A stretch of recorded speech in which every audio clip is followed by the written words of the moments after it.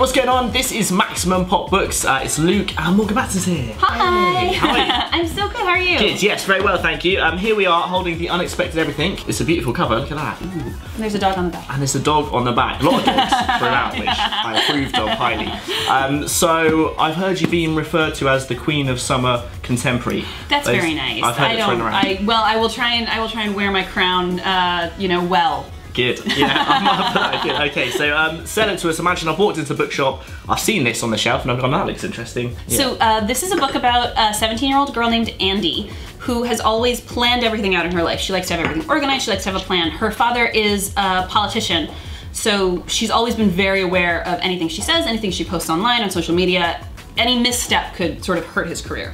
So she's got her whole summer all planned out. She's got this prestigious internship. She wants to be a doctor. She's got everything figured out. But right before the summer begins, her father gets involved in a scandal.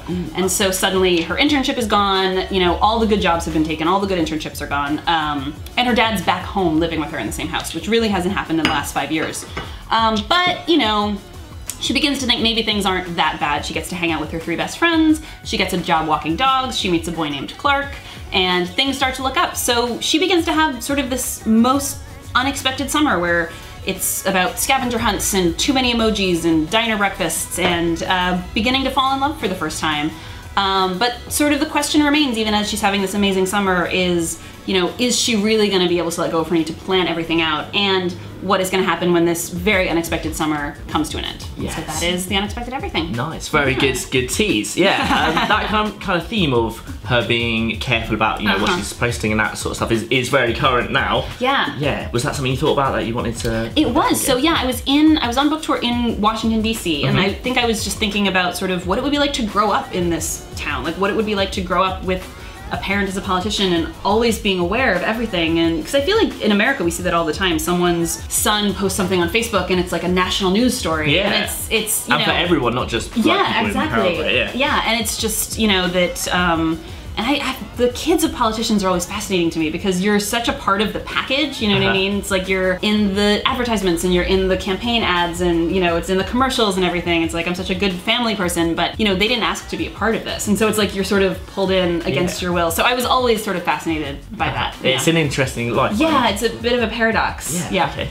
And yeah, tell us about Andy and Clark's kind of relationship-y, friendship-y. So that was super fun. People got mad at me because in all my other books, like the characters get together on the last page and then they kiss and then the book ends and everyone was like, come on! And so I really wanted to write about a relationship. So you get to see their relationship. I mean, they don't just get together at the end, no spoilers. So it was really fun to write about, you know, 2 people together in a relationship, you know, and then, you know, having problems, having issues, working through them or not, and, you know, so that was super fun. And it was fun to write sort of kind of the last person she thought she would end up with, but who turns out to be the best person for her. It's quite real and how sometimes that happens. Exactly. Yeah. Cool, okay. Talk to us about the dogs throughout the book as well, because they're important. I feel like that's a genre in itself. The dogs are very important. Yeah, YA dog-based. And like, how cute are these dogs?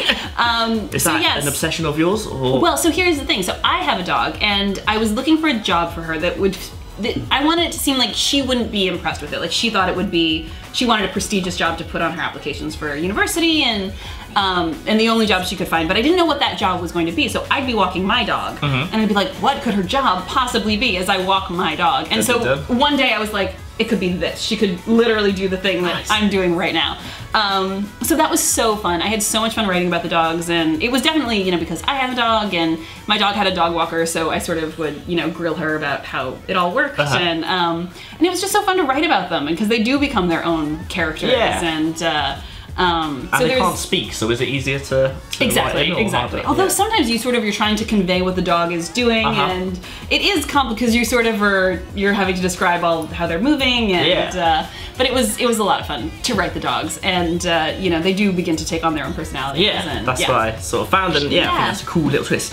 Is there a scene or part of the book you wrote that you're super proud of, that you remember really vividly? Yes. Writing? Yeah. So my favorite scene in the book, there's a scavenger hunt scene, and when I was writing it, I was like, I was getting close to writing it and I really wanted to write it. I was so excited about it, but I was like, I think this is gonna get cut. It's like a 50-page scene where they go on this big scavenger hunt, and I was like, I just feel like it's gonna get cut, but I had to do it. I love this scene so much, and I wrote it. And then when I talked to my editor afterwards, I was like, you're probably gonna cut the scavenger hunt. He's like, that's the most important scene in the book. Yes, good so, and it was just so fun to like come up with the things they're searching for and then to like send everyone off in a million directions. And people are trying to sabotage the other team because they're trying to win. And I just had so much fun writing that whole sequence of events. It's my favorite part of the book. I love that. Awesome. Yeah. All right, good to know. Okay, well, congratulations with everything as well. Go and get it. You can get it right now. Talk to us about your new project as well. Yes. So my new book is called Save the Date. It's coming out in May in the States. So I think it's probably coming out in around May or in the springtime. And it is about a girl named Charlie who is the youngest of 5 siblings. She's the only one still left at home, and she's preparing to go to university in the fall. And her oldest sister is getting married in the house. So it all takes place over a weekend, in which everything that could possibly go wrong with this wedding goes wrong. And she's trying to make it this perfect event and, you know, get everything, all her siblings are gonna be back. She's trying to make everything work out. And of course, you know, everything's falling apart. There's some twists. There's, you know, the wedding coordinator's nephew turns out to be very cute, and there's sort of another boy in the mix, and she's trying to hold everything together, and there's an unexpected dog, and the weather's not cooperating, and the band is playing all the wrong songs, and the guests are fighting, and so it's just sort of wedding, fun, family, craziness. Exactly. Everyone loves that. Yeah, exactly. So how many dogs are in the new book?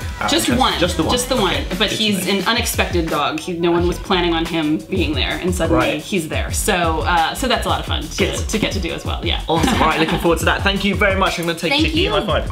This was awesome. Hit thumbs up, make sure you like this video. You can check out the other videos. We play some games. We'll pop them down below. And yeah, go and get it. We'll see you soon. Bye.